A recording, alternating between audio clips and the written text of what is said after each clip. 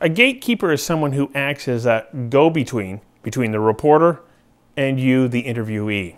The gatekeeper may be a press secretary, personal assistant, publicist, or company spokesperson. Let's take a look at what they do and why you might want a gatekeeper. In the case of a big organization, it starts with something as simple as needing a kind of central clearinghouse for all the media requests that come through. It's easier to have a single point of contact, just from an internal control perspective. We want to always know who's calling, how often, and what they're calling about. And also determining who the spokesperson should be. Should it be the CEO? Should it be a member of the executive? Or should it be a subject area expert? Whenever possible, I will try to have somebody else handle the calls, because for every story that I end up getting interviewed on, there's probably 5 to 10 requests that I can't do because I'm out of town and I'm not going to be able to do something, or I'm already doing something else. I've got an appointment booked. And people can actually get, again, pretty hostile if you're not available. So a gatekeeper can save you a lot of time, energy, and hassle by functioning as a screening service to determine, 1, if the reporter that has called is doing a story that is an appropriate fit for your expertise, 2, if the reporter is representing an audience with which you want to connect, and 3, if you are even available at the time that the reporter wants to do the interview. So depending on the level of training, gatekeepers can do much more than that. Many organizations hire gatekeepers who have been reporters. If that is the case, they will intimately understand how to shepherd you through the entire media request process, from first contact to seeing the reporter out the door at the end of the interview. And it's like being on the same coin but different sides, in a way. When I was in news, you'd go in thinking, okay, where's the story here? Where's the holes? You're always trying to find the information that wasn't released, or the story behind what they were trying to say.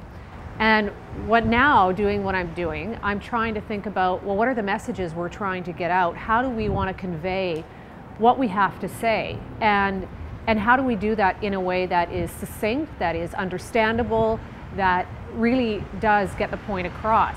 That depth of understanding in a gatekeeper means they can often work with a reporter to further hone a story idea in ways that benefit both sides of the equation. The fact of the matter is the reporters come in there with at least some preconceived notion of what the story is going to be about, who they're going to talk to, what sort of angle they're going to take. And your job is to figure out what role you play within that story, what facts to bring forward to help that story, which facts to hold back if they aren't relevant to the story. In the case of an interview involving a famous person, how gatekeepers share knowledge about the stars they are representing becomes that much more controlled. You need to find out skeletons in the closet, you need to find out their weaknesses and their strengths, and also if there's any great stories as well, because that's what it's all about. Give the journalist a story that's really good. They don't have to go and dig out all the bad stuff on you. A good gatekeeper will also embark upon sometimes lengthy discussions regarding a whole variety of issues surrounding the logistics of doing the interview. So that upfront conversation with the reporter about what they're looking for, what tact are they taking with their story, understanding who else are they talking to, so you get a flavor for where you or your spokesperson or your client is going to fit into it. Where will the interview take place? Is it a television interview? What's the backdrop going to be? In what light am I, as a spokesperson, going to be framed? Standing in front of a burning building, or am I going to be in a lovely, idyllic park setting? Where am I framed? Those are all issues that you want to get out on the table at the very beginning, and it's not a situation where a journalist is going to be making all of those decisions for you. The question of how much time the gatekeeper negotiates for the actual interview really depends on the medium, the type of story, and the reporter themselves. It's really useful if the gatekeeper knows the style of the players involved, because they often know what to expect. Sometimes it's very important to lay down time parameters, other times, not at all.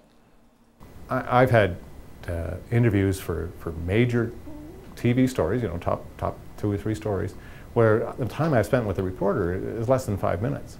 You know, there's some, they just want the clip, they need to get, 30 seconds of your time, and then they're off to do their story. And there's others that will use an interviewing technique that is really to drag it out and get you to say as many things in as many different ways, and they'll go through and cherry pick the stuff that they want, and I've been burned by that many times. By the time you are ready to actually do the interview, your gatekeeper has already screened the reporter and negotiated the terms of the interview.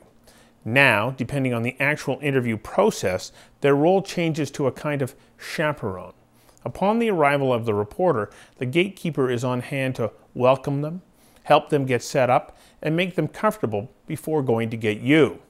Depending on the need for it, an accomplished gatekeeper will also use this time with the reporter to either share some additional information to help with the story, or they will interview the reporter and pass anything useful they discover along to you. I try and quickly grab the reporter before the camera gets turned on or set up, or before the microphone's hooked on, just to have a bit of a background conversation, because a lot of times these reporters are working under incredible pressures and they're on the road and they don't have the information they need to actually conduct the interview. Mostly what would happen would be I would go up to the act after the journalist had left and say, okay, your next interview is with The Sun. Be careful not to mention this, this and this, but do mention that. The person in question is this person, he's a journalist, and his favourite football club is this. And let's start the interview. And then if the act is really a media savvy, you'd find that he or she would turn up, shake the journalist's hand and say, wow, I heard your team Arsenal won the soccer last night. Wow. And instantly the prep has paid off because the journalist is on your side. If time is an issue before the interview, the gatekeeper can establish the role of timekeeper, letting the reporter know that they will be signaling an end with a countdown during the last couple of minutes.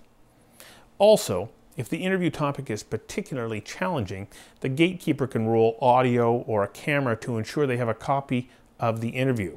This puts the reporter on notice that you plan to stay on top of the context in which the interview is quoted. Finally, when you are done with the interview, a gatekeeper can help you to elegantly and quickly depart so that you minimize chances of making off-the-cuff comments that might give the reporter more information than is useful or appropriate for you or your organization. There's one more thing to consider about gatekeepers. If you're going to hire them to safeguard you and ensure that you're prepared, then listen to what they have to say. On many occasions, reporters get put through the paces by the gatekeeper only to show up and have the interview subject say, so what are we talking about? And then it seems to spiral out of control. The reporter will tell them what the topic is, and then the subject says, oh no, I'm not talking about that. This is something that happens in entertainment frequently, and it's an incredibly sore point for reporters. Here's why. They still have to do a story. The assignment desk is expecting it. In fact, they'll demand it.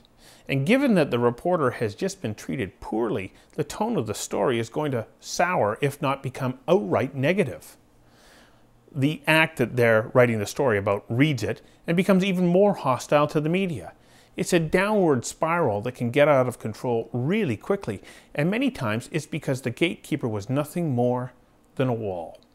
If that's your objective, just to have the gatekeeper throw up barriers, have them refuse interviews, not just some, but all of them, because cherry picking just the reporters you like can and will backfire. Good, we did it.